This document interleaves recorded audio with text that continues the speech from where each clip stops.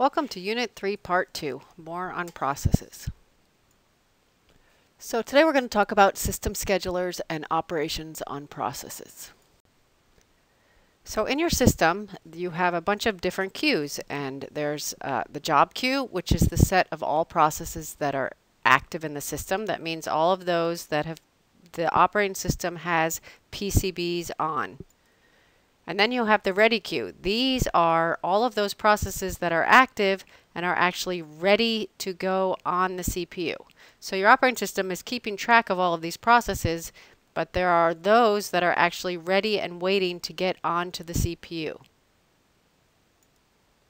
And then you have device queues, and these are all those processes that are blocked or are in I/O waiting for a device or waiting for another process. So your processes will migrate between these different queues. They will be ready for the CPU, using the CPU, or they will be waiting to use a device or waiting for the result from a other process or something like that. And so you want to switch your processes very quickly and switch between them and get all of your tasks done. And that's part of the management of the operating system. And the operating system will have a set of different schedulers to help with these tasks. And the first scheduler is a schedule that all operating systems have, and it's called the short-term scheduler or the CPU scheduler. And this selects from those processes that are in the ready state which processes are going to get next on the CPU. And we will be doing exercises on CPU scheduling and learn a lot of different CPU scheduling algorithms. So all operating systems, even if they schedule the processes in first come first serve order, do have a CPU scheduler. Then some operating systems will add an additional unit called the long-term scheduler, and this is the scheduler that makes the decision on whether or not to admit processes into the system. So again, remember that when a program goes from an inactive entity to a process, the operating system will create a PCB and will make a decision on whether or not it can admit it. If you don't have a long-term scheduler, then the process will just, if there's no resources, it cannot be admitted. If you have a long-term scheduler, the long-term scheduler may be able to terminate some of those processes that are taking up resources in order to admit new processes in. So that could be one way to deal with the unlimited resources that are available. Another way to deal with it, and the long-term scheduler will control the degree of multiprogramming. If you remember that the degree of multiprogramming means the number of active processes in your system. The medium-term scheduler is another unit that can be added, and this one will then take on the role of swapping. So instead of terminating processes in order to add new tasks, this can control the degree of multiprogramming by swapping those processes that are taking up memory and taking up resources, swap them onto a backing store, which you have to have a relationship with your hard disk, swap the entire process onto a backing store, or just swap pages or segments or portions of a process. But either way, this is part of the task of the medium-term scheduler. And between the medium-term scheduler and the long-term scheduler, those are the ones that control the degree of multiprogramming. So here is the diagram of the medium-term scheduler or swapping. This is the state diagram. If you remember, the processes would either be in the state of ready, which is waiting for the CPU, running, which is executing, or blocked, which is in or out in I/O. Now, some processes might be swapped. So I've added these other states because a process could be ready for the CPU, but it's ready for the CPU, but maybe it's taking up the resources that are needed for more important tasks or some other tasks, so it could be ready swapped. Or while it's out in I/O, blocked and out in I/O, it might be swapped out. So this is just some added states to the other state diagram that includes the swapping or medium-term scheduler. So you can, each process, when a program becomes a process, there are two different ways to define a process.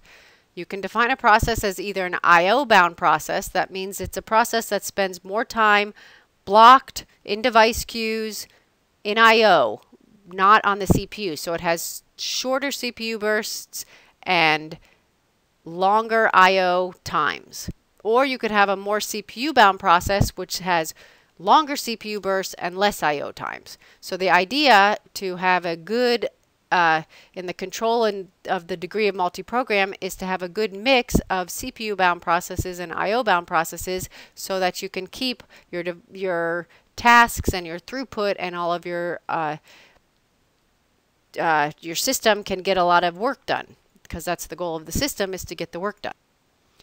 And now I want to define what a context switch is. A context switch is when you change the CPU from one process to another. So again, if you have one CPU or you have two CPUs or two cores, when a process is on there, whether it goes to I/O or gets interrupted and goes back to the ready queue, you want to be able to reload it where it stopped. So a context switch happens when you save the current context of the process, that's all the information of the PCB, and load the context of the next process. And this is pure overhead because the operating system needs to use the resources in order to perform a context switch. The next thing we'll talk about are operations on processes. Processes are created, they're terminated, they block, they wake up, they can change their priority, and they can be dispatched onto the CPU. So when processes are created, generally you have a parent process that would create a child process, and you can make some policies about what happens when a parent creates a child process. A policy could be that a child shares the resources of the parent, or that the child has its own different set of resources. So then the mechanism would be how you allow the child to share the resources, or how you implement the system to have the child separated from the parent. And then you can make policies about whether parent and children can execute together, or if the parent has to block while the child executes. And each process, whether it's a parent or a child, will have a unique PCB and a unique identifier. And here is just a sample of a tree of processes where a parent and which children processes come off of which parents in Linux. In process termination, that means when a process is killed or terminated, they can be killed either voluntarily or involuntary. And processes are killed voluntarily by finishing their task and exiting normally. Or a process may kill itself voluntarily by having some type of error check in its code which says, if I don't find this file or assert that this doesn't happen or whatever, then it will kill itself. That's still even though it's sort of an error, it's still a voluntary, it voluntarily exits the system. A process can involuntarily be killed by trying to do something illegal like divide by zero or access memory, or it may be involuntarily killed by another process. Again, you could have some policies about process termination, which include, no orphans, or do you allow orphans? And an orphan is a process whose parent has been terminated. So in a future section, we will talk in more detail about interprocess communication, and I'm just reminding you that processes that work together need to communicate, and there's two ways they can either share memory or pass messages, and we will do more details on this in Unit 7. Thank you very much. That concludes Unit 3, the System Schedulers and Operations on Processes, and we'll see you next time.